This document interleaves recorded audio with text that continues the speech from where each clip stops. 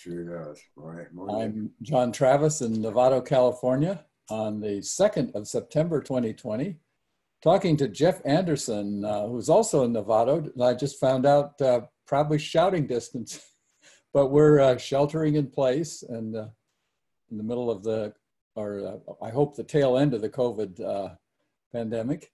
And I met Jeff back in '75 when I was shopping for a place to start my wellness center. And you and Milt Estes had your office down there on Miller Avenue upstairs. Right. And we talked about it. And then I had this great opportunity of Bob Anderson's renovated building with the hot tub and so forth. I just made the connection, both Andersons. I never was connected that. So that was, 45 years ago. And we haven't seen much, saw a little of each other in the 5 years I was running the center. Right. I want to start at the beginning of what led you into a different path of medicine, where you were born, what growing up, siblings, what your parents did, what influenced you to A, go into medicine, and B, go into a holistic form. So let's start with where and when. Well, I was born and raised in northwest Indiana, about an hour from Chicago. A little small town in right at the northwest corner, just a few miles from the tip of Lake Michigan. And it was a nice, small, very, middle America town. It was very conservative, as you probably would imagine. Yeah, Northwestern Ohio for me. Yeah, it was a pretty Republican town, I would say, almost, except for a few blue collar people. But it was a great place to grow up. I have great memories of I love that part of the country geographically. It was great to have seasons. I miss that, actually. I miss I'm glad we don't have winters that require a lot of snow shoveling, but when you're young, it's all good. Anyway, it was a great place to grow up. I had a great experience in high school. Really, still one of my best friends since age 8. It still lives out in Indiana. We see each other a lot. Then What were your parents, and do you have siblings? I have an older brother, 4 years older. We did not get along. It was a long story. He was fairly abusive. You took his place as the center of attention. Yeah, there were some difficult family dynamics that created that. Uh-huh. He took his anger out on me. But anyway, that all got worked out eventually. My father was a executive of a large corporation, in the area, Bearing Corporation. He worked his way up from, just before World War I as a accountant in the company, and worked up his way to CEO and chairman of the board eventually. Very successful. He was also a very conservative Republican, and he was a state senator, Indiana state senator, for a while, and was thinking about making a run for the governorship. He probably would have won, but he decided he didn't want to do that. I think he loved his business too much. Anyway, my mother was fantastic. She was an artist. She was a musician, a great homemaker, and a fantastic cook. So all in all, other than my slightly crazy brother, which, like I say, we're good friends now, and it's all water under the dam. I had a good childhood, and so then I was kind of a rebel, probably as a reaction to my brother, and I got into some trouble in high school. I was did some sports, did music. I was also very musical. What'd you play? I played a lot of things. I played piano and trumpet and eventually French horn. Oh, But I was a singer, so singing was one of my primary things. My mother was a big choir director of a huge church, multiple choirs. So I got to sing in choir since I was like 4 or 5 years old. So that was all good. I wasn't sure what I wanted to do. I loved, liberal arts. I loved music, but I also like science. So I decided, and I loved animals. I worked on a dairy farm for a couple of summers. A friend of mine who owned a big family owned a big dairy farm. So I said, well, I think I want to be a veterinarian. So I went to Purdue University and got into the pre-vet program. And I got into a badass fraternity. A fraternity that, if you ever saw is it the Lampoon movie, the Animal House? yeah, oh, yeah. It was the Animal House at Purdue, and it was very dysfunctional. A lot of raucous parties and panty raids and probation, and I got sucked into it and ended up flunking out this in my sophomore year, and I didn't like the curriculum. A lot of rinky-dink courses that I already knew, because my family background, both sides, mothers and fathers, until their generation, were all farmers. So I grew up visiting lots of relatives' farms. I knew a lot about that stuff, and so I didn't want to need to go to college and learn egg handling, you know. So I got caught up with this dysfunctional fraternity, and I just ended up cutting classes and screwing up, and I flunked out. And I worked a semester in construction, and kind of got my head straightened out. Went back, got readmitted on probation. Decided, well, I really just don't want to be a veterinarian. So I decided to go into pre-med. And that's what I did.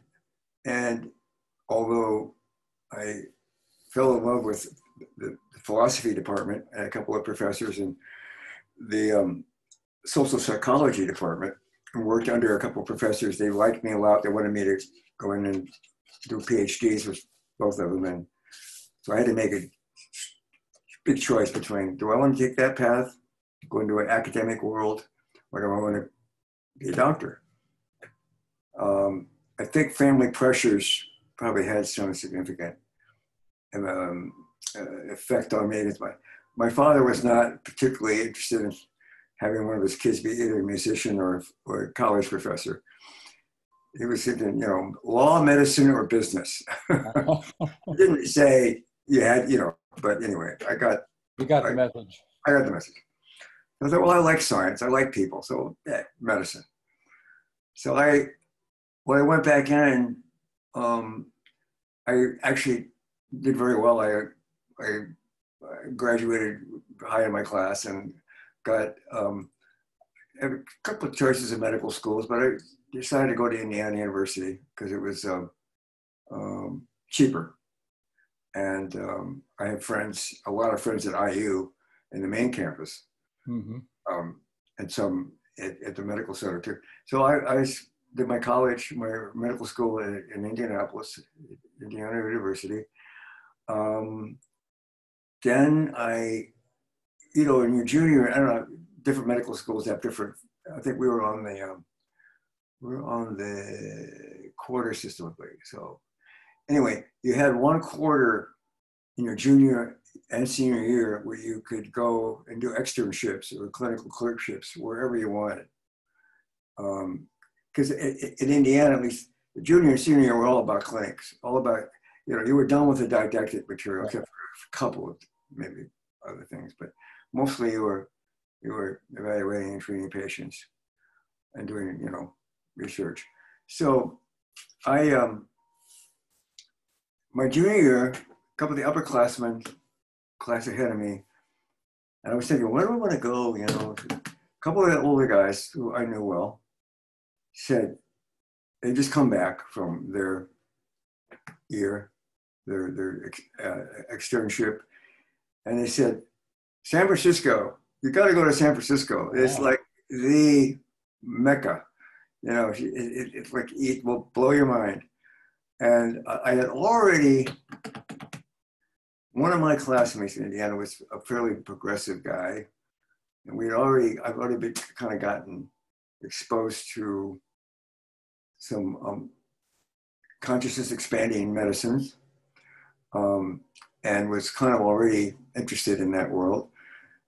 But anyway, I got an externship at the Southern Pacific Hospital in those years. It was called Southern Pacific Hospital on the Panhandle in San Francisco on Fell and Baker Street. And I landed, no, actually my junior year, I was at French Hospital. Oh yeah, French. And which is no longer exists. It was taken over by Kaiser. So I got an externship at French Hospital, and their external quarters, there people could stay, was in the Haight-Ashbury. So in June, I landed in 1967 in the Haight-Ashbury. The Summer of Love was just a week after the Monterey Festival. I missed that, but I got it in on everything else, and it changed my life. I immediately had, that year I met so many great friends that are still friends, ones that are still alive. And the second year I came out and went to the Southern Pacific Hospital that year, and I met my future wife. That was in '68. So exciting times. And within 2 weeks of, in '67, within 2 weeks of landing and getting ensconced in the milieu, I ended up meeting and working for David Smith at the Haight-Ashbury Free Clinic. Oh yes, After our clinic times, I would go there and work till sometimes late at night with him and his staff, and then we would often go back to his house for dinner, or a late dinner, and have a few libations and talk about everything that was interesting to talk about in those days. And that was a great introduction to the life. And the next year, like I say, I came out to the Southern Pacific Hospital, and then decided to do a straight surgical internship at Southern Pacific. That was renamed Harkness Community Hospital. And I liked surgery. I was good at it. I did a lot of surgery in my senior year in medical school. And I thought I wanted to be a surgeon. Okay, sounds good. But I was pretty much in the counterculture, I would say, quite deeply in the counterculture at that point. And I had to work with a lot of senior, faculty surgeons, and I didn't like them. They were not much fun. They were very conservative, very straight arrow, and I just didn't get along with them.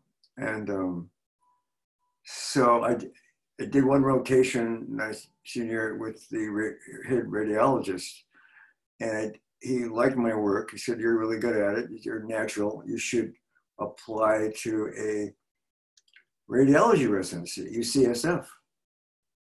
And because by that time I'm not going to do surgery. I said, "Well, what the hell? I don't know what else to do. I'll go for it." I got the residency, and it was the top residency in the country on radiology. It still is one of the top. So I got in the residency, and I lasted 6 weeks, and I realized I don't want to spend my life reading films in this dark room. Yeah. And that was before interventional radiology really took off. So there were no procedures to do. It was like, okay, you're reading films, pretty much. So I said, no, don't want to do that. So I walked into the head of radiology, Margolis at the time, a renowned guy, nationally, internationally.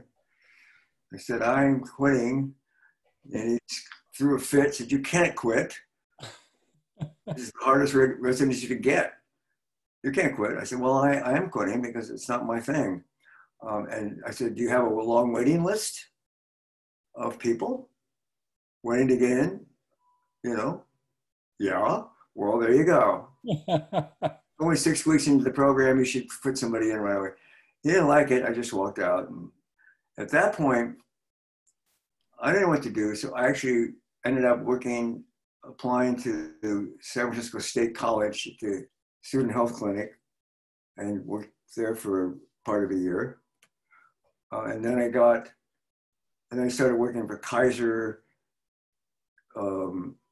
in staffing emergency rooms in various locations in the Bay Area, which meant a lot of commuting. And then I got a job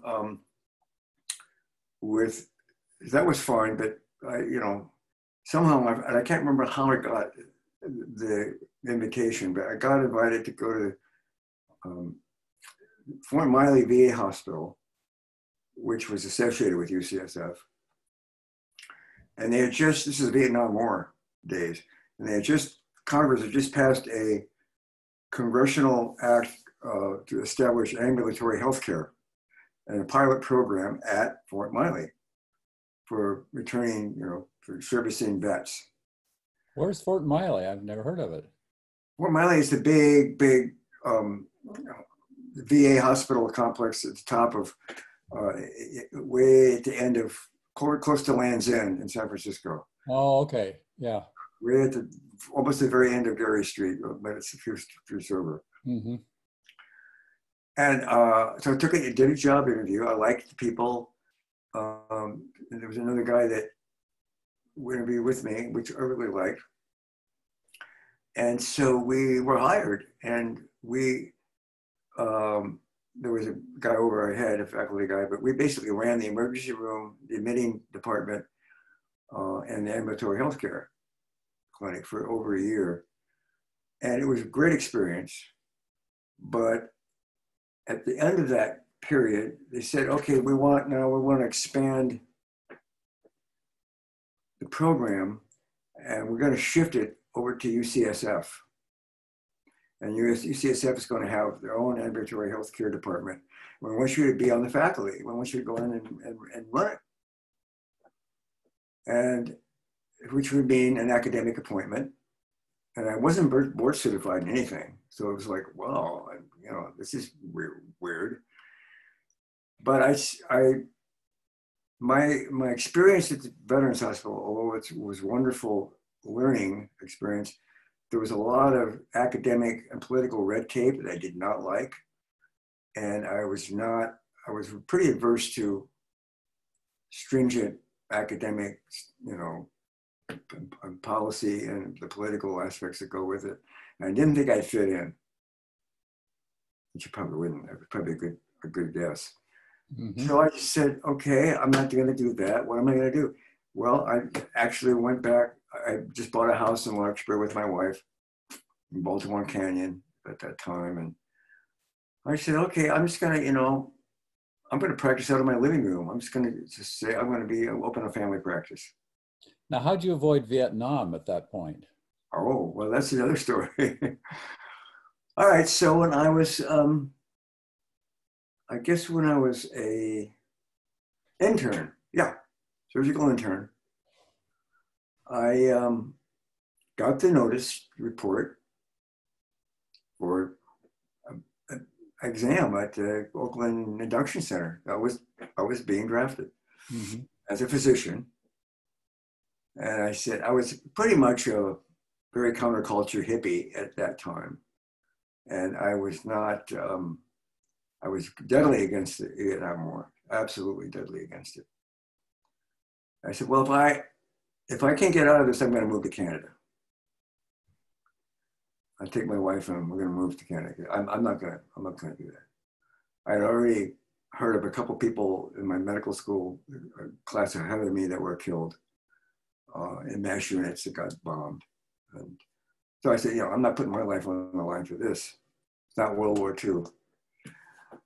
So then through the grapevine, there was word that if you went to this psychiatrist at Stanford, I can't even think of his name anymore. He was the faculty.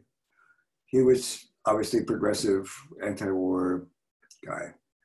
And you went and you paid him $100 or $150, whatever it was. He would write you a letter saying you were psychiatrically unfit for duty. Well, I went and paid him, and talked about my abusive brother and my alcohol and drug experimentation and my depression and all. He of course vetted most of it, and set it off. And then a few months later, I got the induction result. So I reported to the place in Oakland, and I kind of knew what was going to happen. It's a little embarrassing, but anyway, I'm going to say it. So I got myself pretty funky. I didn't shave for a day. Well, I had a big long hair. Dressed in funky clothes, and I took about 3 or 4 beers with me in the car. And a tab of acid. And so I went to the induction center. I went through the induction, and I was as obnoxious as I possibly could be. I mean, I was just nasty. And the doctor would line these people, you've probably been through this. They line guys up.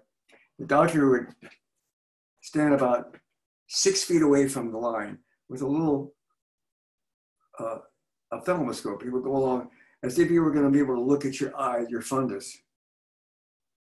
And as he was doing that, I said, "Are you a real doctor?" He said, "Of course." I said, "This is a joke. This is a joke. This is ridiculous. You're not making any kind of reasonable exam. You should be ashamed of yourself." I mean, that was just really big, really nasty. I pissed a lot of people off. Finally, at the end, I was clearly, persona non grata. And so I got called into the commandant's office. And he said, you really pissed a lot of people off. It's the worst I've ever seen. I said, he said, "Anyway, I've got this letter. You're supposed to report to Letterman Hospital in 2 hours for an interview with the psychiatrist over there." I knew that's where the letter that the guy at Stanford had landed. So I got in my car, drank a couple beers, took a tab of acid. When I got to Letterman, I went in and met with the guy and acted about as dysfunctional as you could be. And he spent about 15, 20 minutes with me. And he said, this is a big risk I took, by the way. He said, "I can't believe you actually have an MD degree and you're actually a licensed physician." Of Indiana and California. I said, "Yeah, I am." He said, and you're still working?" I said, "Yeah." He said, it's travesty. But he said, it's not on our purview to report you to the medical board. That's not what we do. That's not my business. You're definitely unfit for military service." And gave me a 4F. And that was it. That was the end of that. And I thought, well, the worst that could happen, it'll be on my record. If I ever want to run for public office, a political office, that would come back to haunt me. Otherwise, probably not much to worry about. Yeah. And that was the end of it. And then I went on and practiced. And then about my second year working out of my house, and I was starting to get quite a few patients. And by that time, I had hooked up with Michael Rosenbaum. And this would have been 71, too. A number of people. And then a great herbalist, Rob Menzies, who ran, remember, Star Herbs Company in Mill Valley? Yeah. And he was a great herbalist. And I started studying herbology with him and started introducing herbs into my practice, herbal medicine. And then I got into nutritional medicine with Michael and a few other people.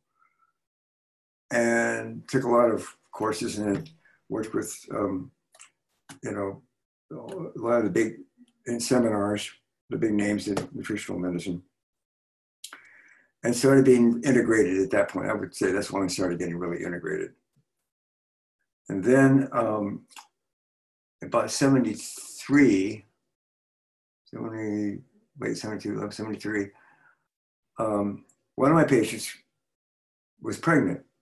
And she said, and I was kind of doing prenatal checkups. And she said, would you be considered doing a home birth? I said, well, you know, I haven't done any obstetrics since medical school. That wasn't part of the straight surgical internship. No. And she said, she's very healthy. And I said, well, I don't know. Let me think about it. And I thought about it.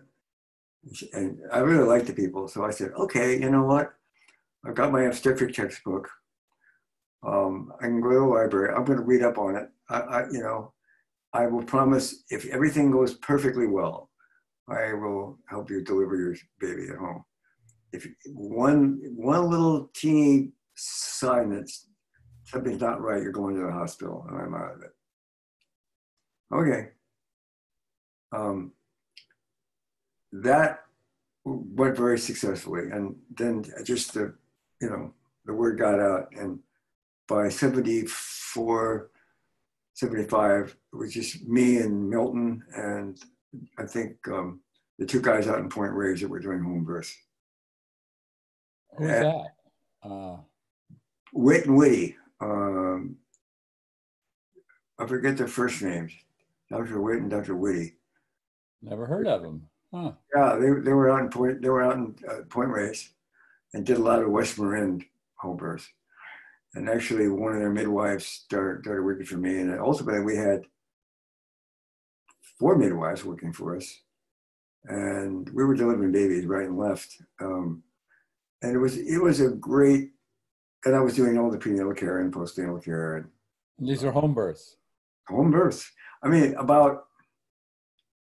I'd say all the years we did, I think maybe 6 or 7 people. By that time, I had gotten privileges at both Ross General Hospital and Marin General, and Children's in San Francisco. There were maybe 10 hospital births. A few of them were voluntary. They didn't want to do home birth.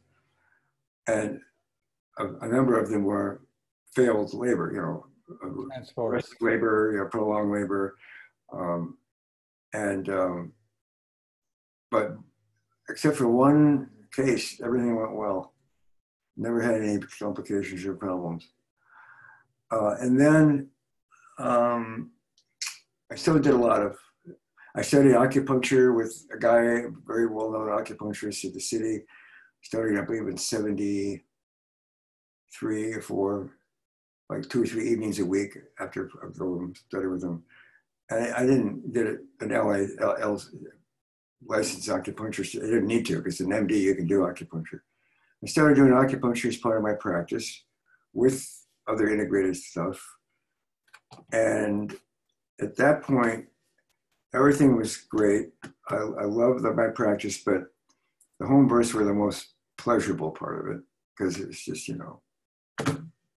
what could be better than seeing a baby deliver, being involved with delivering babies and healthy people and having a party afterwards. So, and a great environment. Yeah, and great environments. So a few dicey things. We're out to a houseboat way out in Sausalito. A woman who was in arrested labor had to put her in the houseboat, row her back to shore, put her in the car, and take her to the hospital. So there were a few challenges, logistically. Rowed her from a houseboat. Yeah. That's a story. So let's see. So about 1978, my daughter was born in 76, my one child. My marriage had suffered from being a workaholic, and my wife was not a career person. She was a mom and housewife, and although she had been an X-ray technician, she was not they want to work. Anyway, there were stresses in our marriage that were starting to mount. And having a child quadruples them. And I was gone all the time. I mean, sometimes there'd be 3 women in labor in 24 hours. I'd be gone the whole 24 hours and go home, get a few hours of rest, and have to go back. So, I mean, it was like I was not home a lot. Mm-hmm.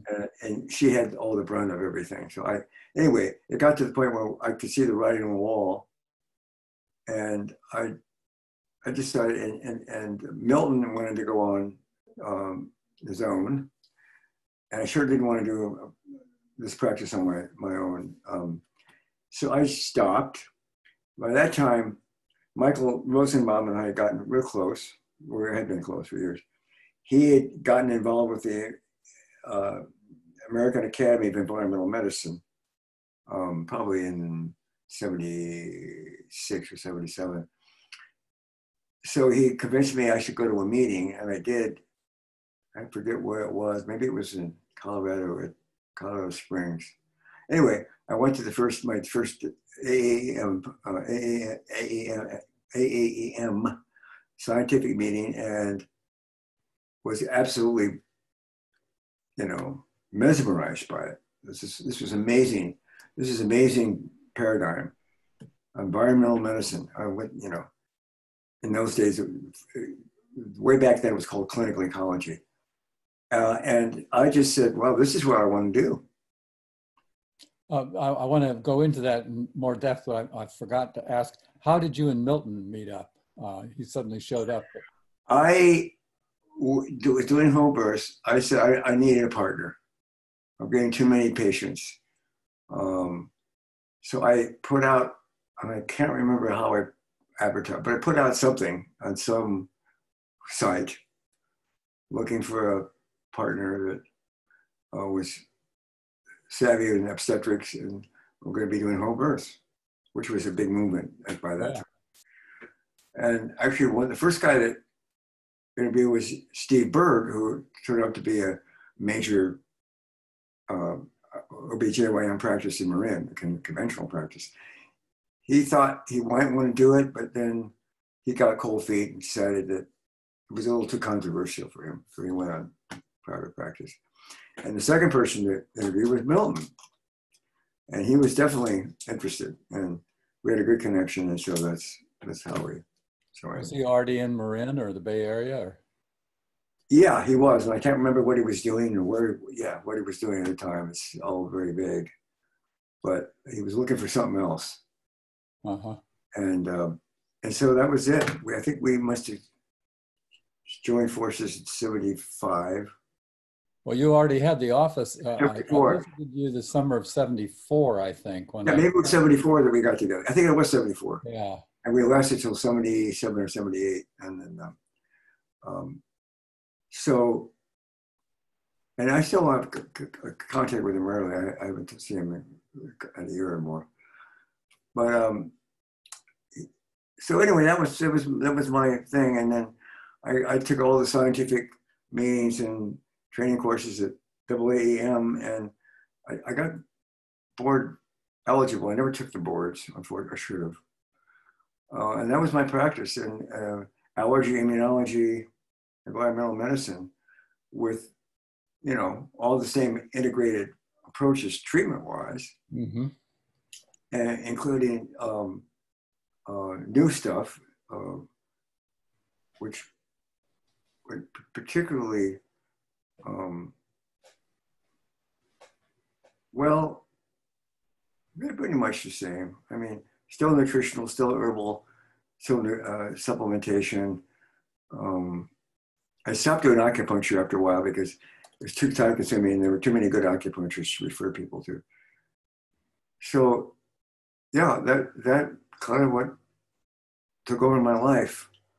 And it was great. It was a very good association. We started in 81. We moved into a new office building on East Blythedale together. And then in 85, we moved our practice to Corte Madera. And I think in 80, no, I think it's 89 or 90, maybe around that.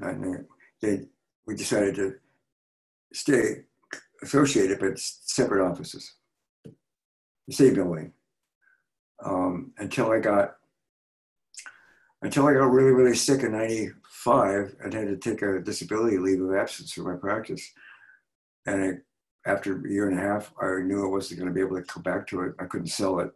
So I just went on disability retirement and started, by 1998, 99, I was well enough not to work full time at all. But I started consulting. Just as let's go back to the illness. I've heard rumors, but I haven't heard it straight from you that it was involved with the refinery and the accident over there. And so, yeah, about 1990, 89 or 90, I got recruited, let's just say, by a woman that I had gotten to know at some of the meetings. She was a registered nurse who had started a organization called the Response Team for the Chemically Injured down in the Central Coast, near San Luis Obispo. And we hit it off, and she said, well, I want to run a clinic, an outpatient clinic, and treat chemically injured people, environmentally ill people. So I started going down there for a couple, 2 or 3 days a month and staffed the clinic. And then we got a good reputation. And then in, I don't know which year it was, but anyway, then the Hinckley chromium-6 case came up as a big problem. That was the one that Erin Brockovich got involved with and kind of made her famous. So toward the tail end of that, she and her law firm contacted us, and we started working with them and started doing some evaluations on patients and dealing with some research about, what the pathophysiology of the chemical injury was, and worked as a consultant for them, and got to know her and the firm. Now, for viewers that may not be familiar with it, I only dimly from the movie with what's her name. What was the situation?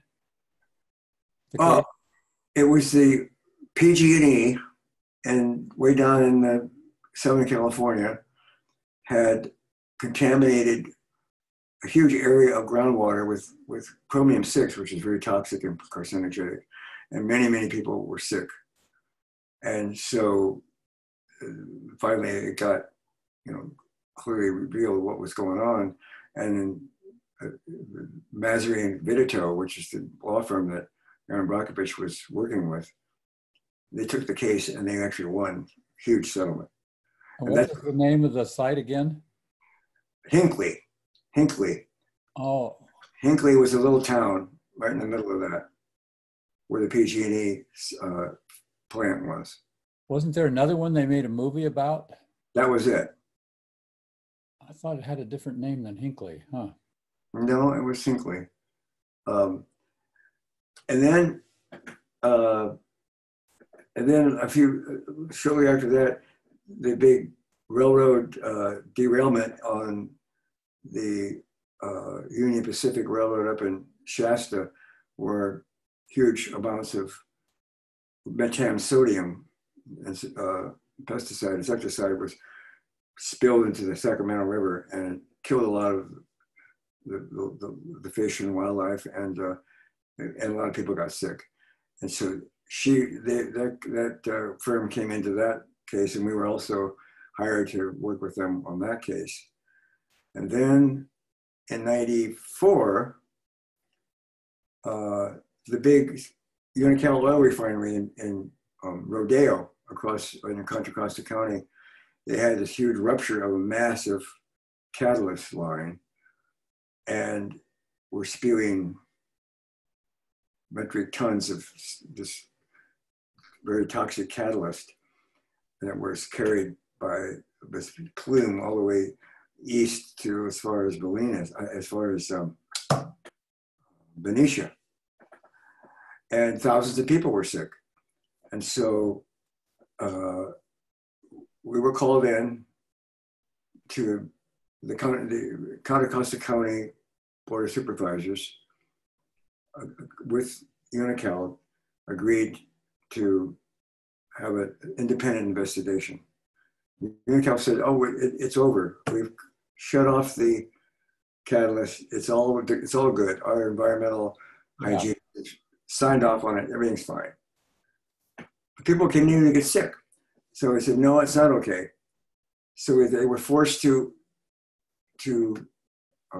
fund a clinic that we opened in downtown Crockett, which is very close to the refinery. Mm-hmm. And we were called in, responsible for the chemical engineer.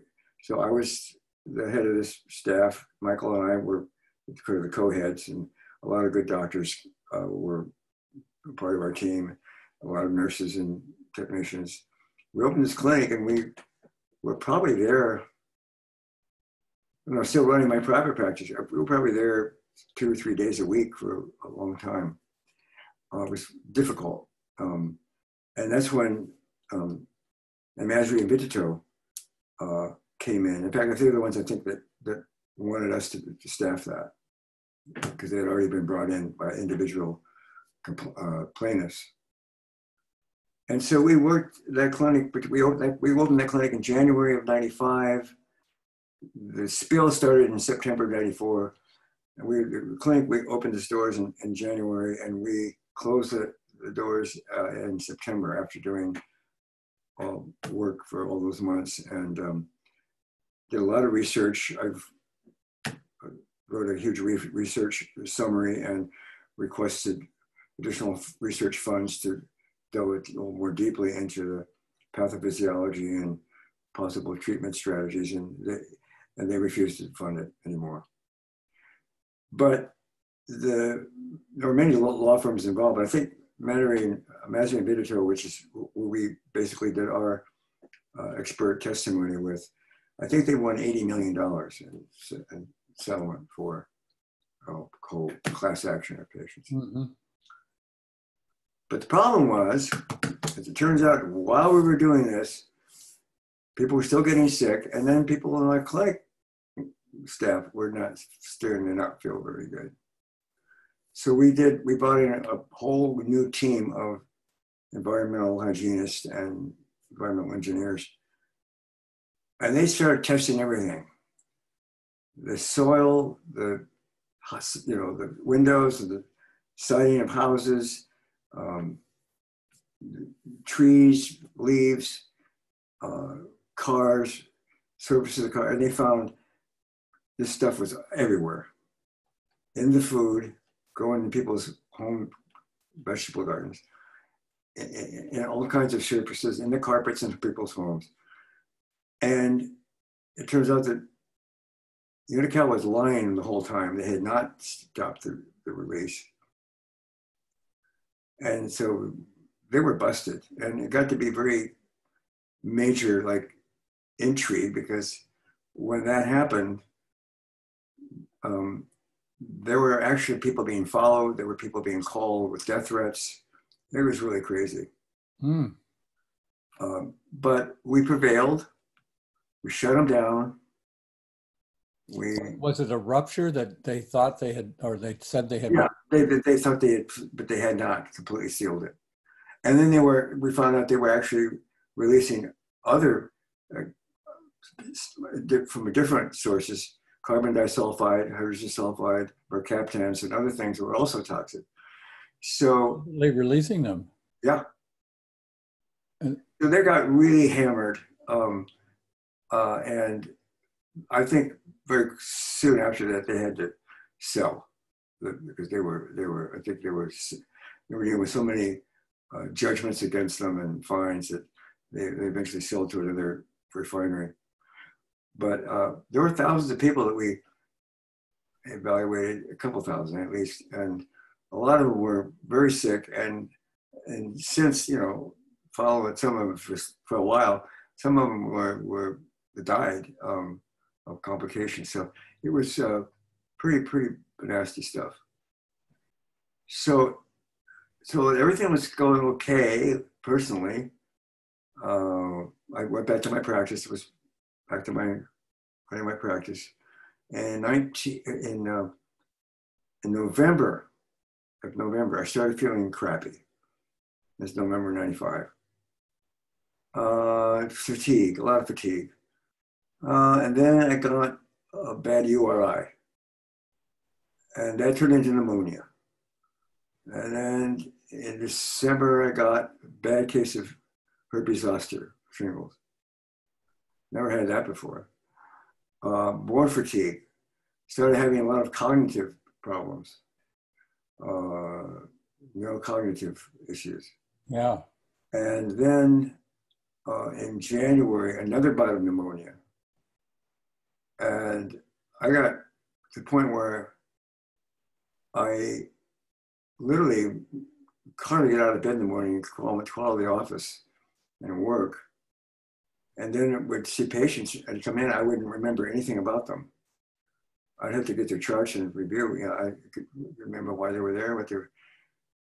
And so I realized I was in trouble.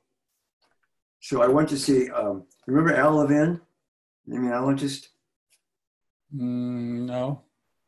Al Levin was assistant professor of immunology at UCSF under Hugh Frudenberg, who was the head of the department. He was a top-notch immunologist, and he was involved with AAM. He would attend all the meetings with us, and he was a lecturer. And I got to know him really well. He was very progressive for academic. Mm-hmm. And at the Unical, the clinic, he was on our board of advisors. So a lot of really other good doctors.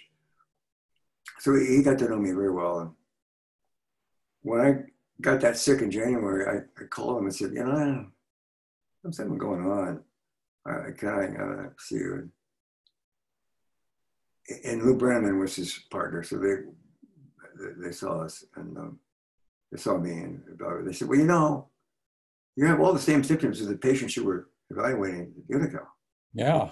You know that, don't you? And I said, well, yeah, but maybe there was something else going on. And so they did a complete workup, and it was just horrible. I mean, I scared the shit out of me. I scared my French, but my immune system had crashed completely. I had immunoglobulin deficiency. I had cell-mediated immune deficiency. I had massive positive viral titers and DNA PCRs for Epstein-Barr and HHV6 and all kinds of other bad actors, and tremendous amount of abnormal, metabolic markers.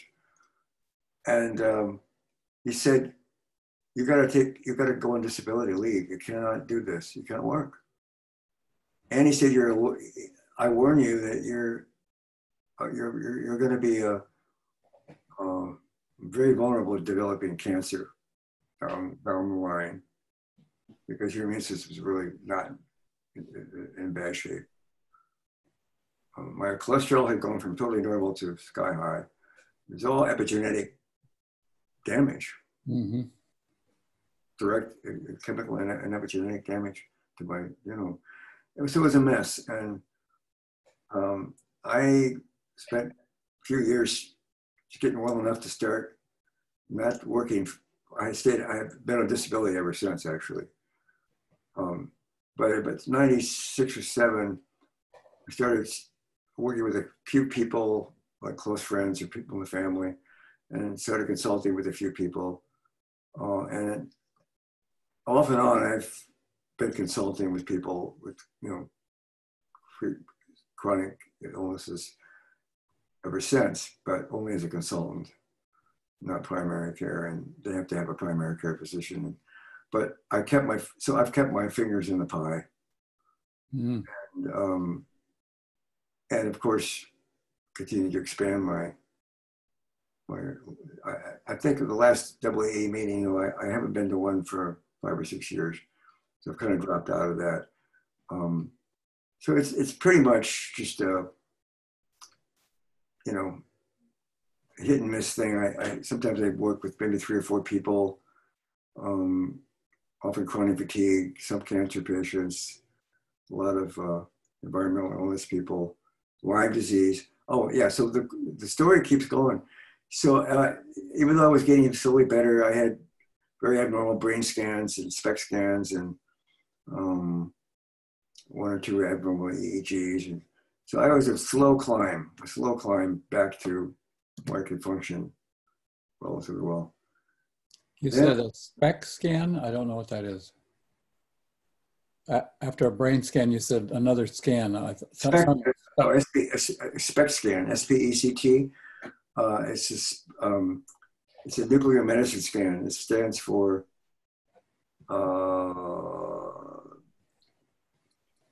what is the words? What body part are they scanning? Brain. It's brain. Oh, it's a brain. Okay. Triple-headed scanner. Uh-huh. Yeah, I can't remember the. Well, it doesn't matter. It's only been around for 15, 20 years. So anyway, I had all these hard science and findings, but I finally got better enough to be able to function. And then in 2004, I got some blood work, and the blood work showed a positive Lyme test. But I didn't feel like I had any Lyme symptoms. I did have some chronic foot pain, which I thought was anatomical, and was not very successfully treated with lots of different orthotics and special shoes.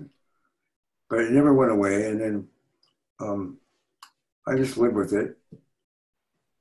It was still chemically sensitive. Even to this day, I've still never had chemical sensitivity before that real injury. And I have to be very careful with environmental exposures. Then in 2001 or 2, I started developing a sore throat that would come and go on my right side of my throat. It just felt like a little canker sore or something in my throat. And it would come and go. I would take a lot of supplements and do a lot of holistic integrative stuff, and it would go away for a while and would come back. Mostly when I would eat something that would hurt. Then it started hurting all the time, constantly. And finally I went to a couple of ENT guys, one local, and they scoped me, they CT scanned me, they scoped me, and they said, we don't see anything. So I thought, well, I've got all these viruses that are intermittently, if not chronically active, including Epstein-Barr, HHV6 and 7. I think it's just, viral. And I said, well, probably. But it kept getting more and more persistent. And finally, in 2004, I went to a guy who I've referred patients to all the time at CPMC, a really great ENT guy. And I said, well, look, they can't find anything, but would you look and see if you could see anything? And he looked at it and he said, well, you've got a little lesion on the back of your tongue, the base of your tongue. I think it's just a little papilloma, but let's biopsy it just to make sure. And then he biopsied it, and he didn't tell me the results. He came in for a follow-up. He did a more thorough exam, and he found a big node in my neck, which I hadn't found. He said, well, it's cancer. It's squamous cell carcinoma. And you got to deal with it. So basically, I interviewed multiple UCSF and CPMC, and everybody wanted to do radiation and chemotherapy. And I had a good friend, which I think you know, Brian Bouch up in Petaluma, uh, integrated doc up there, very good one. I've known him since '77 when we practiced together out at Commonweal for a while, staffing Commonweal Clinic for Michael Lerner. Uh-huh. But anyway, so I called him because I knew he had had the same thing a few years before. And I said, okay, well, what do I do? I like what I'm hearing. He said, go to MD Anderson in Houston. That's where I went. And they're the best in the country, maybe in the world, on head and neck cancers. So I went, got evaluated, and they said, you don't need chemo, you just need radiation. We can cure you 99% sure we can cure you with just radiation alone, no chemo. And so I could afford to go down there and live for three and a half months, rent a condo and be treated, and I did. And it did work. It got cancer with a lot of late sequelae, including a lot of fibrosis in my throat and neck and difficult swallowing. From the radiation? Yeah, radiation. There's 70 gray is a lot of radiation. Yeah. So, but there's a cancer that Levine warned me about years earlier. Yeah. And then in 2007, I got in a new relationship, fell in love with this woman who had been a kind of a casual, somewhat casual friend through a mutual friend of ours. So started getting a relationship with her, and it turns out that she was living in LA at the time, so it was a long distance relationship. She had moved to LA several years before for a job opportunity down there. And so I got a call one night from her close friend, mutual friend, saying she's really sick. What's going on? And she told me her symptoms, and I said, she's nauseated, no appetite. She's fatigued. She's the last few days she's developed, dark stools and light colored stools and yellow dark urine. And I said, get her to the emergency room immediately. This is either a fulminant hepatitis, something that's really, really bad form of hepatitis, or it's something worse. And I kind of knew intuitively that it was worse. Anyway, she went to the emergency room, and within 2 days, had gotten GI consults, and it was pancreatic cancer, stage 2. So she had a Whipple procedure, and then she moved back up here to live with her best girlfriend. And I started working with her as a friend, in a light relationship, with holistic, oncology strategies. But she was already in the full gemcitabine chemotherapy protocol, which is the one at a time, which is the treatment of choice. And we worked together for a few months. We got closer and closer and closer, and then I realized I'd fallen in love with her. And so we started this much deeper relationship. And then about somewhere around February or March of the next year, would have been 2007, I started getting really agitated and anxious. I couldn't sleep. Emotionally labile. I couldn't figure out what's going on. And I woke up on a nightmare when she was sleeping next to me. I freaked out. She said, "What's going on?" I said, I think I know why I'm psychologically melt down here. I think I'm scared to death you're going to die. And, you know, I'm going to have you in my life. And she was a wonderful person. She totally understood. We kind of thought we talked through it. I thought I got a little more grounded, but I just kept getting worse and worse and more emotionally labile and then depressed. And I thought, I'm going crazy. So I need to see a psychiatrist. So I worked with a psychiatrist, and he put me on 5 or 6 different antidepressants. None of them worked. And not all at once. They try one, didn't work, had bad side effects, or didn't work, or both. Went through the whole bunch of them. And by the time it rolled around to, now we're in like around June, and I'm so dysfunctional that it's starting to impact her. She's tried to fight for her life, and chemotherapy and all these other things. Mm-hmm. She said, I can't, you know, we need to take a break in our relationship because, you know, you're making me crazy now. So I said, absolutely. So I did. It was hard. And so finally, after, you know, a few more trials, and this is a great psychiatrist, by the way. The guy's really good. He said, I don't know what to do.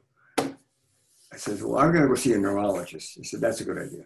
So I went to see a neurologist at CPMC, and he did a full exam. He looked at my medical records. He said, well, you had a positive Lyme test in 2004. I said, yeah, but symptoms of I said, we're going to get you scanned, a brain scan, a SPECT scan, more labs. And long story short, it came back, you have neural borreliosis, you have neural Lyme, and it's making you crazy. Mm. And he said, antidepressants are not going to do anything for you. He put me on a massive antibiotic protocol. And by September, I was 85% better psychiatrically. But I started realizing I had more neurological hard signs: equilibrium, balance, coordination, cognitive impairments, some neuropathies. So then I realized I had both Lyme and co-infections, Bartonella, Babesia, and mycoplasma. So then I been on a long journey with Lyme disease, and I'm not on that one, but basically, psychologically, I got grounded and got to be the point where everything was fine. And she and I got back together in September of 2007, and in 2008 she moved in, and we got married in 2010. Mm. But she died a year later, so we had that much time together. But she was a remarkable being. So it was probably the most profound relationship in my life, the second one at least. And you know, that was hard. Yeah. So I'm still grieving that one. But she was a real gift. She was the most graceful person that I've ever seen face of life-threatening illness, and it still was amazing. Mm. Never complained, never, just had great equanimity about the whole thing. I mean, she was sad to be leaving, but you know. Yeah. But anyway, so that's kind of that was, will be 10 years in next May that she died. So, you know, I'm now a single guy, and doing what everybody else is doing, sheltering in place and keeping my fingers in my pie. But yeah, I'd like to talk about that, but also in more detail. But going back to the 70s, just because you and I were there in the glory days of Mill Valley. And that was the epicenter, wasn't it? Yeah, Tom Ferguson had this famous quote of "throw a dead cat over your shoulder in Mill Valley and you're likely to hit a holistic center," or something like that. That's right. Yes, that was the time of what's her name, Sarah McFadden, and The Serial, yeah. Serial, and that was the time of WHN, which was Right. Seamus and Rosenbaum and Kozlenko and a bunch of other people, and it just, you know, it was me and you and oh gosh, it was, you know, it was There was Peter Pick and Steve down there, and then you mentioned acupuncturist. The only one I knew of was Hal Balin over on the houseboat. yeah, Hal Balin. Yeah, in those days, I think he was pretty much the one in Marin. Yeah. A lot of them now. Marty had, I don't know if he'd taken Marty up Boston, right? yet. Was he still over in Stinson Beach, or when did he come back over? I don't remember, but he was in Mill Valley pretty early on. Yeah. And who else was there? You mentioned this guy in Petaluma I'd never heard of. That's Brian Boucher. He was always in Petaluma. Yeah. Never came to Marin. There was another guy in Petaluma, the nutrition guy. What's his name? He's now in the Southwest now. Who else? Gabriel Cousin. Yeah, Gabriel Cousin. Gabriel Cousins, right. Yes, right. Wow, I forgot about him. And Jerry Jampolsky invited me out for lunch and started telling me about his ideas. And I thought, oh, wacky, this will never fly. Gratitudinal healing, right. Yeah, wow, did he take off? Yeah, he and Diane, I was very involved. I was on the advisory board, I think, way back early in the 70s. Uh-huh. One of my best friends, Tom Pinkson, was one of the top people in the staff. So, oh, yeah, Tom, he's on my list to interview. Yeah, he's probably my oldest best friend. Really? We've been best friends for 48 years, did a lot of medicine work together, a lot of journey work together. And then you mentioned Michael Lerner and Commonweal. I didn't realize they had a clinic out there. You were going. Yeah, when he started in 77, he said, well, I want to open a clinic. Because at that time, the focus, that was before he developed the cancer program.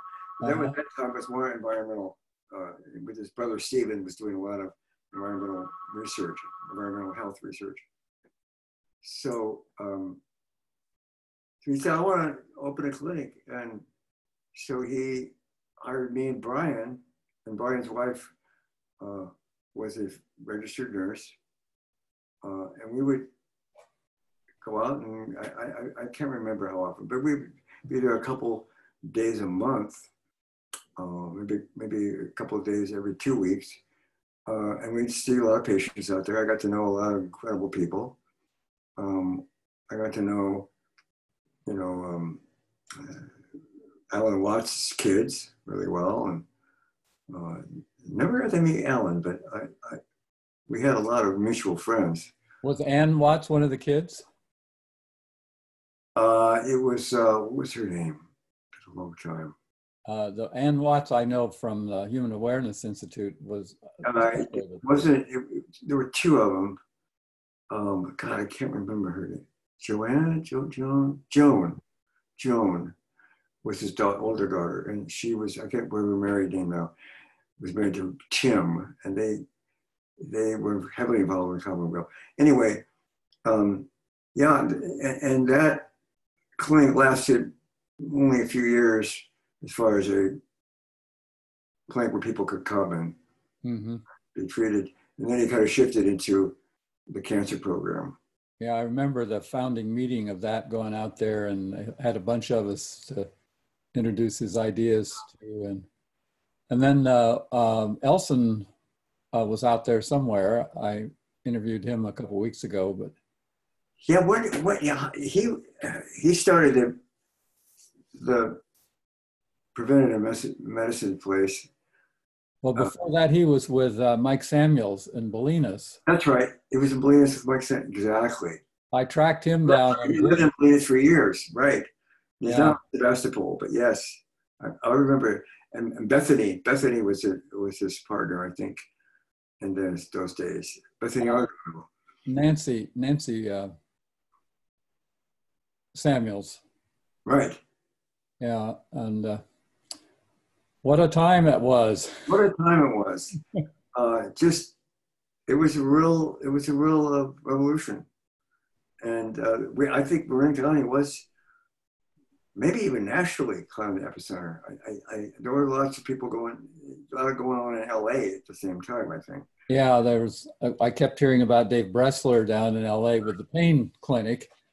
And then other big names at the time were what's his name, the cancer guy and his wife, Carl Simonton. And the cancer guy who was a radiologist by training, especially. And there was Yanoff, the scream, the primal scream, therapy guy. So California was kind of a epicenter for the whole state, really. Someone said, yeah, the primal, the rebirthers over in San Francisco. We had one of them in our office building on Miller Avenue. I remember I did a couple of sessions with the rebirthing place over right on Fell Street. Yeah. In San Francisco, way back in the in the 70s. Yeah. Yeah, they had a big redwood tub in the basement somewhere. Yep. Yeah. Yep. Got into a little trouble, but the beautiful woman was the facilitator, and my wife was there, and this woman ended up hitting on me. Oh. It was a very vulnerable time, and that caused a little bit of a issue in my marriage, because it was I didn't bite on it, but I was thinking about it. And I realized later that was totally not, that was just not ethical. No. Now, and you have a daughter? Yeah, I have a daughter who just turned 44 on Sunday. And she's an only child. Her mother and I, her mother lives right close to you. We're still really close friends, very close friends. We co-manage her life because she is disabled. She had a pretty normal childhood. She's a beautiful child. And when she was 11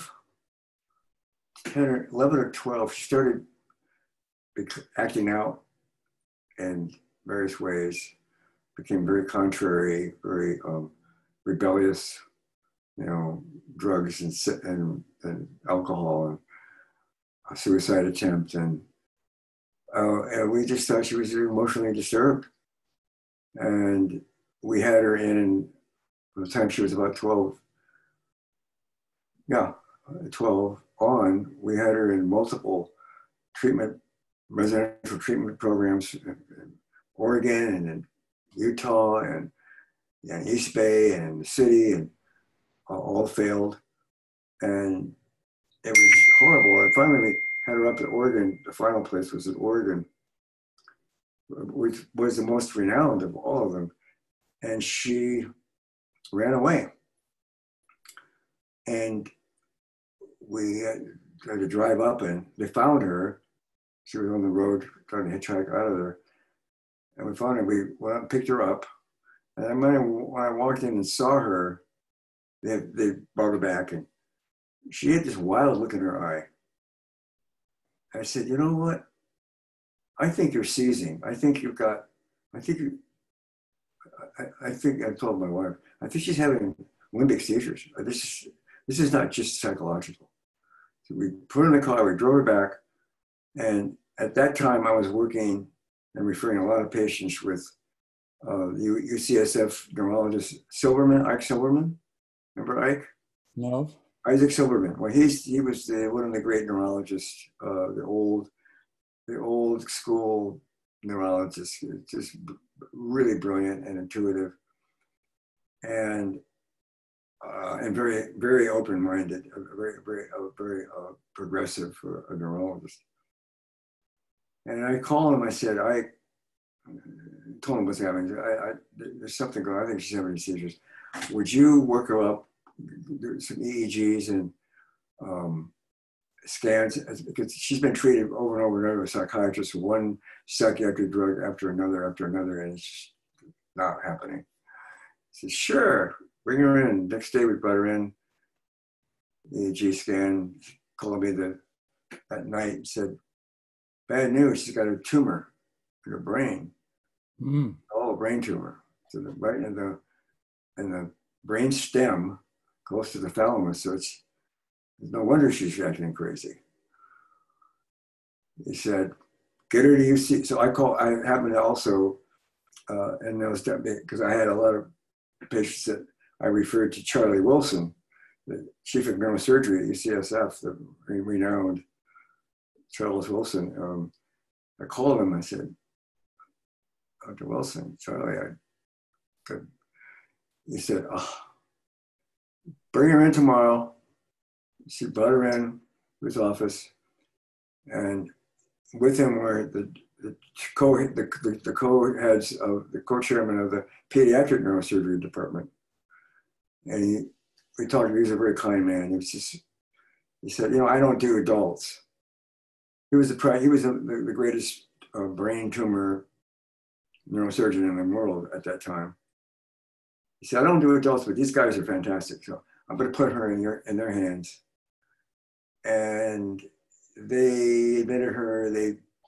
In 2 days, they had a plan, and they did a stereotactic surgery to get a biopsy. They couldn't excise the tumor, but they got a good biopsy, and then it was a grade 2-3 glioma.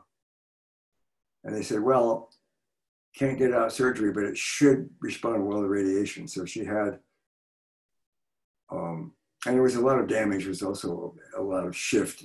Hydrocephalus had already started developing. And I said, but we'll do it. And so they did the very early form of fractionated radiation, the gamma knife kind of thing. Uh-huh.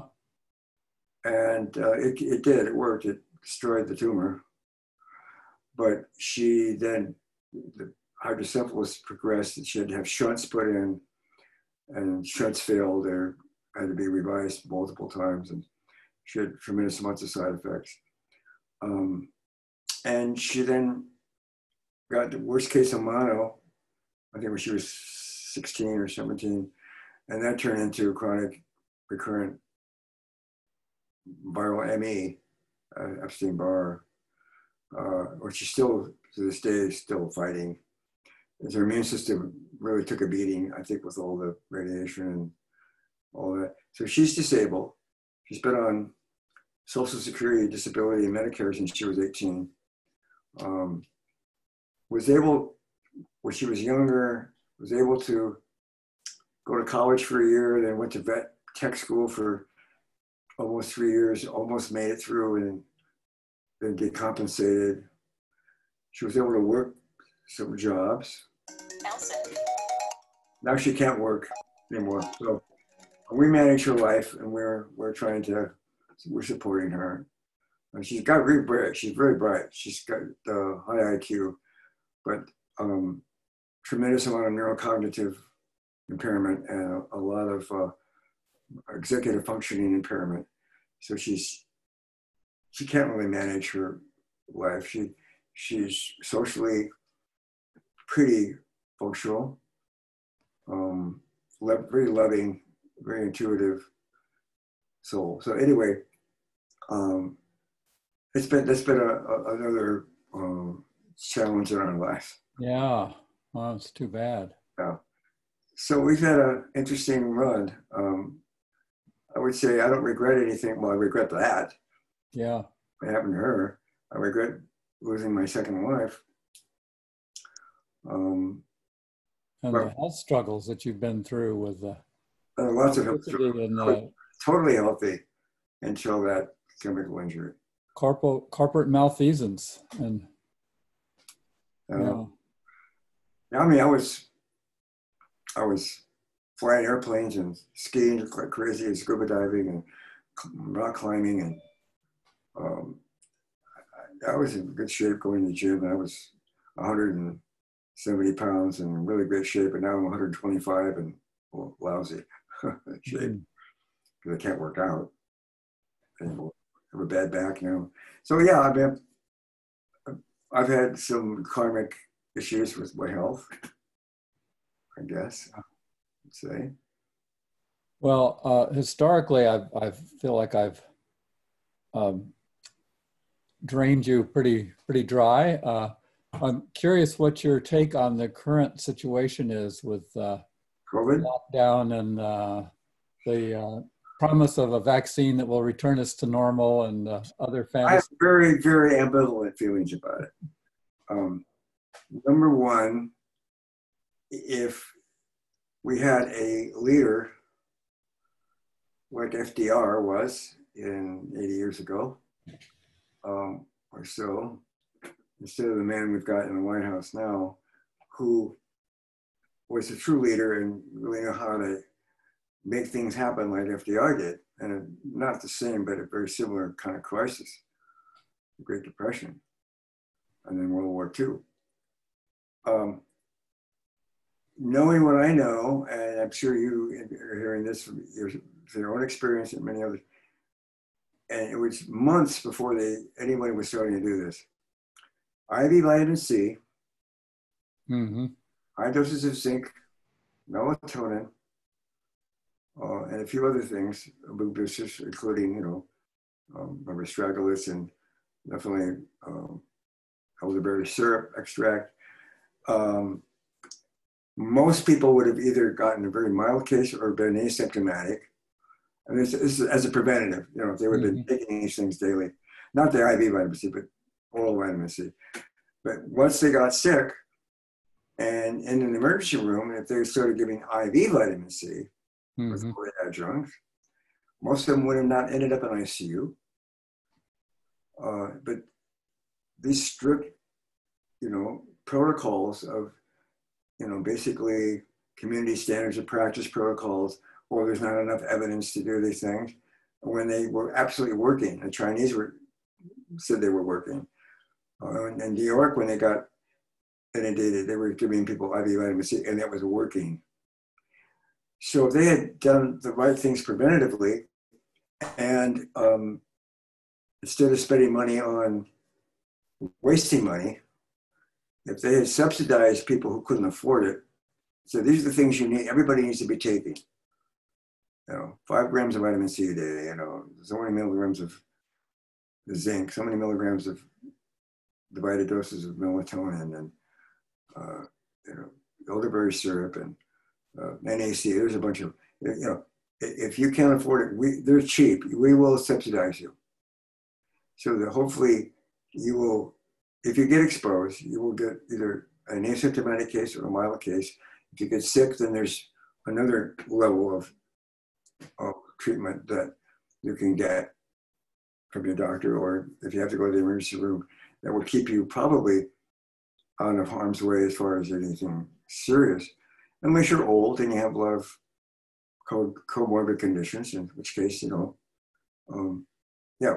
just like the flu, people die. But the more people that get it, who don't get really sick, the more herd immunity will acquire more herd immunity sooner. And that, of course, once that decision was made to not do that and to go the conventional conservative way and go into lockdown and social distancing, and then it's basically over, because once that commitment was made, it's hard to go back. Yeah. Because people that are going to be, which is what has been done, is manipulated by fear and anxiety, and no mention of healthy things that you could do. It's all about fear. And right, it's about pharmaceutical trying to develop, big pharma trying to develop multi-million or billion-dollar drugs that so far have not paid off. I mean, Remdesivir is the only one that was studied, and it only actually lessens the severity and length of the disease by a few days. And there's not a lot of data that supports that it really that much diminished the ultimate mortality rate. Where about 5 months ago, I started researching something which I'm sure you've heard of, methylene blue. And the methylene blue may be the most powerful antiviral drug that we have available. Mm. And it's cheap and it's very, very low in terms of side effects, very high benefit to risk ratio. And it's been around for 147 years. It was the first drug admitted to the US Pharmacopoeia in 1889. Mm. And it was the medical use, it was first used as a dye for fabrics in the textile industry in the 1870s. That's all the blue jeans were dyed with methylene blue because indigo blue was so hard to get and very expensive.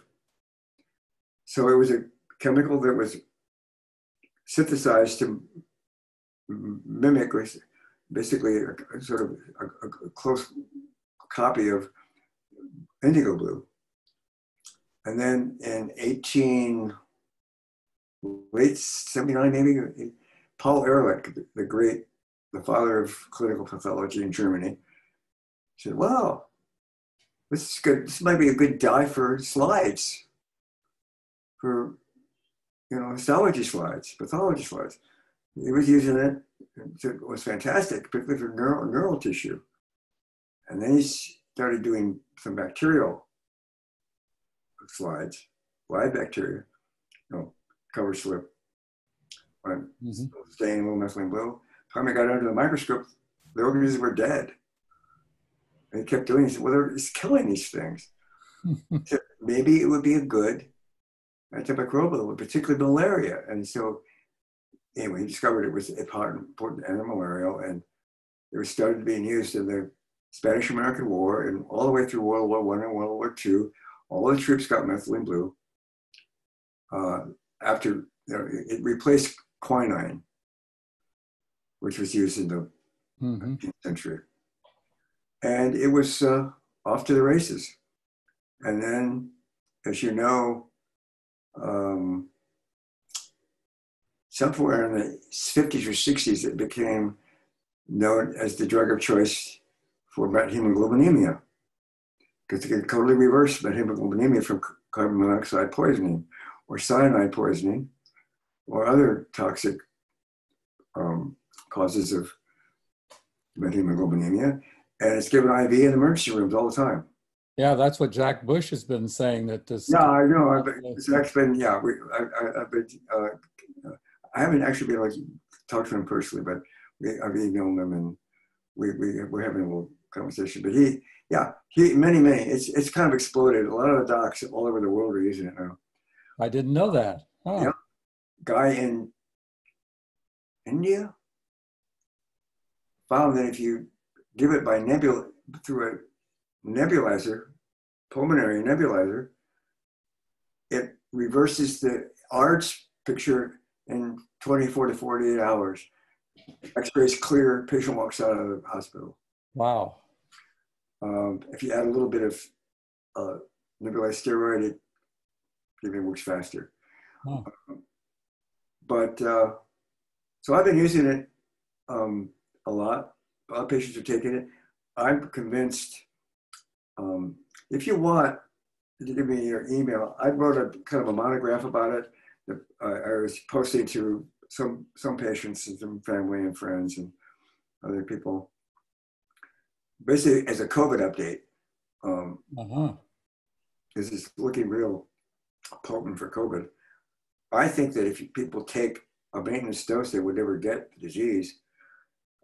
And one of the articles that my research was published in March of this year. It was right in the middle of the COVID. In Italy and France, oncology group cooperatively treated 2,500 patients, cancer patients who were in in ongoing chemotherapy for various cancers. And they were treated with methylene blue because of, it's also the drug of choice for treating chemobrain. So the encephalopathy from chemotherapy drugs, it reverses it. Mm-hmm. Orally, or if it's severe, you can give it IV. And they were giving it orally. And these people were in and out of hospitals and clinics the whole time, and they were definitely exposed to COVID. And there were no vaccines.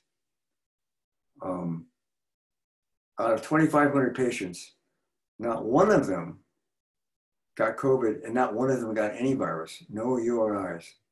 Mm. And they wrote this article, and they said, we looked at all the ways that you can look at it, and I suppose it's possible, nothing is impossible, right? It's possible that it could be a coincidence, but we don't think so. Mm-hmm. And in my experience right now is that everybody I had on it, nobody's gotten the virus, nobody's gotten COVID. I've got probably 40, 50 patients that I know, or at least I know of, that are taking it. Mm. So that's just one tool that could have been used pretty early, and that would have changed the whole statistic. Yeah. What's going on with COVID? Well, I'm looking forward to reading that. I just remembered another historical question I wanted to ask you, and that was the environmental medicine people that were. I thought I'd turn my phone off.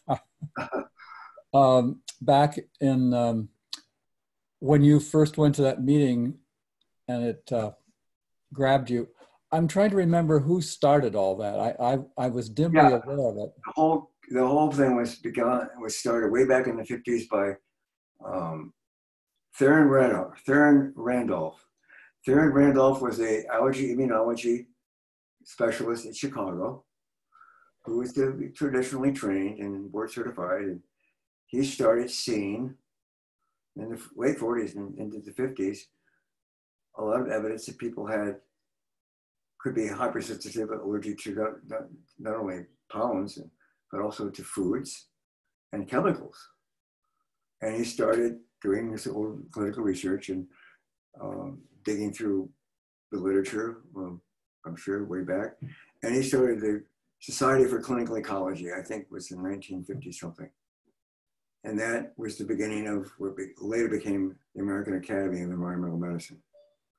And he was there for a year. I mean, he was going to meetings until he died, and he was way in his 90s. He was a great old guy, brilliant. And then Bill Ray in Dallas, Texas, took over that, sort of the top tier. And you remember Bill Ray? You remember hear about him? No. He wrote all the still major textbooks on environmental medicine. I still have them all somewhere. Anyway, he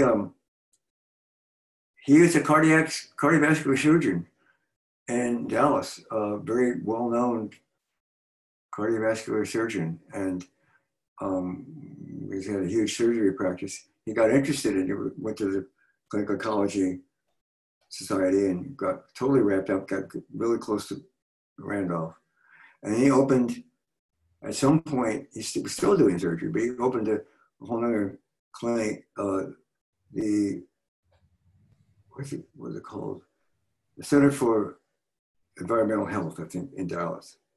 Mm-hmm. And had a really great staff of physicians and technicians and nurses.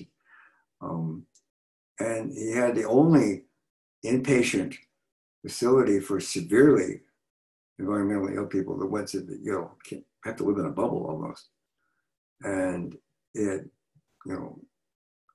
stainless steel and ceramic chambers to do challenge testing, and very sophisticated treatment and evaluation and treatment. And that's what we used to send on really sick patients that were not going to be able to be treated in any successful way as outpatients.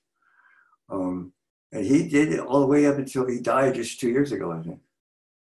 2 or 3 years ago. And now, since he died, I think the American Academy has kind of deteriorated a little bit.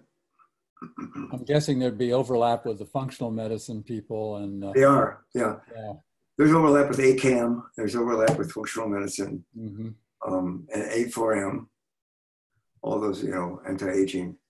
But unfortunately, they're not getting a lot of new members because the American Academy of Environmental Medicine is still stuck with, they're still involved with promoting intradermal skin testing for allergies, hypersensitivities. So low dose serial dilution endpoint titration of, injectable antigen.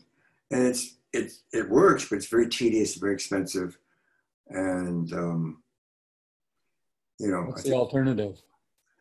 Well, the alternative is a lot of sensitivity can be measured by in vitro testing, antibody assays. And then a lot of the treatment, a lot of it could just be, environmental control and avoidance and trying to regulate the immune system with all the functional medicine things. But it's still a valid thing.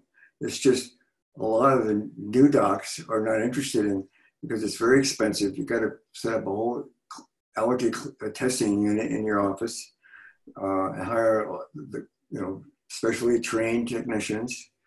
Very expensive, and very expensive antigen, and tedious. Mm-hmm. I should spend hours and hours, and it's just. I think a lot of the new members have got more enamored of functional medicine, frankly, and some of the other newer integrated approaches. And I think that we're not getting a lot of new blood, which I think is an issue. Yeah. Well, and you reminded me of, there's another guy in Mill Valley, Bill Gray, who I'd forgotten about. Great homeopath. Yeah. And he's up near Mount Shasta, I think. I haven't tracked him down yet. But he moved around. I knew Bill well. He was actually a patient of mine, and we worked together. And was his office in the same building as yours, or I had placed him somewhere? It wasn't Mill Valley. I think it was over on Camino Alto. But then he moved at some point. Then he moved to Sacramento for a while, and then I heard he moved down to the Central Coast for a while. And now I don't know. I guess you said he's up somewhere towards Mount Shasta. I met him at a meeting in Florida back in spring of '75 when I was just getting to know the whole alternative medicine type scene. Well, I feel like we've covered. He was a great disciple of Vitulcus, the Greek homeopath, as I remember. Yeah. Actually, Roger Morrison, I worked with him also. I've done a great homeopath in East Bay. Don't know him. Yeah, Roger Morrison is an MD. He's a board certified in internal medicine, but he got into homeopathy years ago. I think he's now probably the best homeopathic physician in the Bay Area for most people. But well, let's wrap up here and any areas we haven't covered. That was all too much information, but anyway. No, I think we've covered the waterfront. Unless you've got any final words of wisdom to offer. Well, basically, people need to do what their deeper listening guides them to do with their health. But I think conventional medicine, mainstream allopathic medicine has a lot of limitations. Yes, there have been some remarkable breakthroughs, and even Big Pharma, who I'm not a great fan of, have developed some life-saving drugs, particularly now with cancer immunotherapies. But for real, true long-term vibrant health, you really need to be integrated. And Mhm. I think that people who don't have access to that, it's unfortunate. And one of the things that I would love to see changed, and the reason that a lot of people don't have access to it, is because of economics. Yeah. A lot of integrated physicians, by nature, have to spend much more time with patients, right? To evaluate and treat and monitor them. They can't see 25 patients in a day. And so they don't charge by procedure. It's by time, and insurance will only pay a certain small percentage if it's a long, complicated visit. So a lot of people are priced out of it because insurance has not yet opened the door for integrated medicine, which they should have done a long time ago. Yeah. So, Wise words. Well, thank you, Jeff. It has been a delight after 40 some years of hearing. yeah. Are you still working with patients yourself? Oh no, I actually never had patients. When I opened the wellness center, we called them clients, and we didn't treat, diagnose, or prescribe. And that only lasted 5 years. I couldn't make it go economically. Good. People wouldn't pay. They'd pay for preventive maintenance on their cars, but not for themselves. And of course, right, exactly. So I went into working with helping professionals, and then infant wellness, and Oh yes, I remember that now. Yeah. yeah, and now a lot of work with the phenomenon of having children in a nuclear family destroys most relationships, and how to prevent that, and also this project of recording an oral history of all the names and people that have done stuff in both adult wellness and infant wellness. And my latest interest is in the whole vaccine religion that has been promulgated by the CDC. And yeah, I agree with that. People ask me if I'm an anti-vaxxer, and I say I'm not against the concept of the physiological concept of vaccination. I'm against toxic vaccines that are full of adjuvants and preservatives. I'm against vaccines that are created through animal cultures yeah. cells that carry genetic material from different species and can possibly even carry retroviruses.